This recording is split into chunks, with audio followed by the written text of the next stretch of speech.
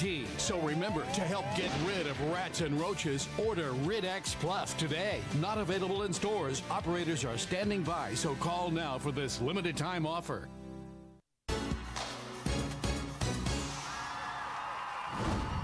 Okay, welcome back to Gladiators 2000. Now it's time for our next event, a race. But this isn't a race between two contestants or two gladiators. We're going to have a race between a penny and a school book. Let's meet our contestants. In this corner, we have a penny made of copper, minted in Denver, Colorado, boasting a picture of Abraham Lincoln on the front and weighing 1/10 of an ounce. And in this corner, we have a science book made of cardboard and paper. It's got doodly stuff on the front and gum between pages 56 and 57. It weighs 2 pounds. All right, you guys at home, take the penny in one hand and the book in the other hand. Stand up on a chair. Now, hold the penny and the book right at the same level. Okay, get ready to drop your contenders at the count of 3. Here we go. 1, 2, 3. Drop. I can't believe it. The penny tied the school book. This is unbelievable. I got to see the replay. It's a tie. Whoa, Nelly. Can you believe that? Holy cow. Even though the book weighs 320 times as much as the penny, they hit the counter at the exact same moment.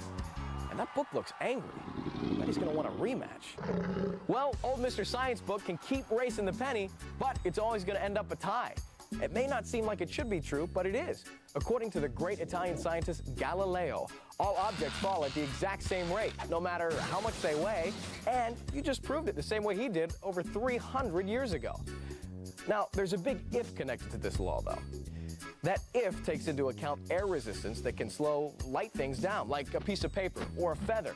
But if there was no air to get in the way, Galileo said a feather would fall as fast as a hammer. And Galileo was proved right, though he had to wait a few centuries. In the 1970s, astronauts conducted a race between a feather and a hammer on the airless surface of the moon. Guess what happened? It's a tie! Whoa, Nelly! Can you believe that? Holy cow, it's unbelievable! I gotta see that again! It's amazing! Oh, unbelievable! We're back with the second round of swing shot. All right, up top for the red team, it's Jennifer. And for the blue team, it's Tiffany. All right, we are set to go. Peggy, let's hit it. Swinging shot! All right. Up and down at the same time. It looks like they're head-to-head right now. Jennifer also grabbed the blue.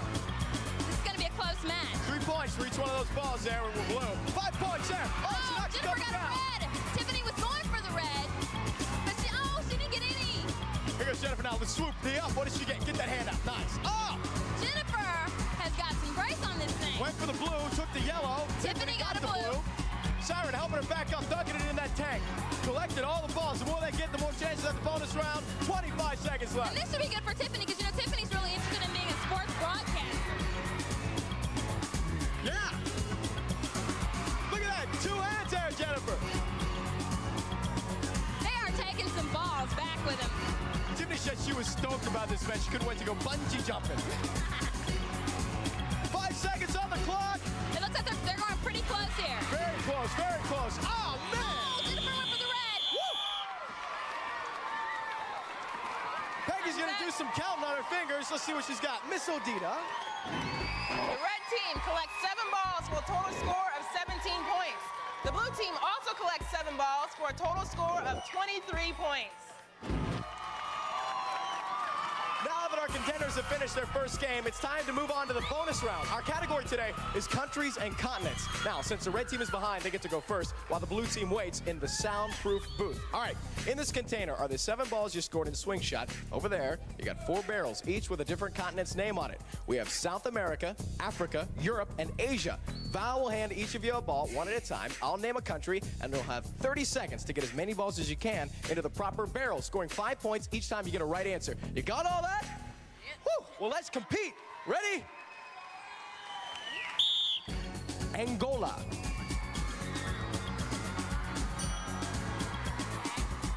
Norway.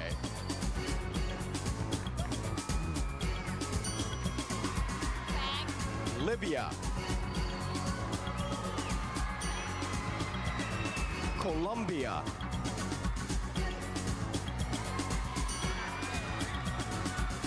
Greece. Oh, wow.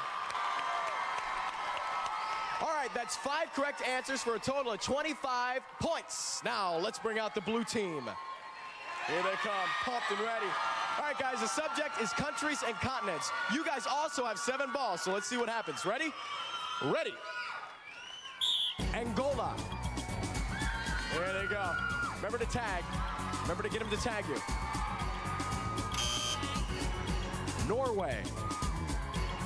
Here she goes, and here she comes. Libya. They are focusing. The eye of the tiger. Colombia. Gunk. Greece. Greece, baby. Isn't that a song? Hong Kong. Oh! Good job. You got 4 correct answers for 20 more points. Good, guys. The blue team may be winning by a score of 43 to 42. 1 point. There Wow. is still plenty of time for the red team to catch up when all our contenders take on our next game. It's big, it's bad, and it is nutritious. It's the food pyramid. Don't go away. If you have a hard time walking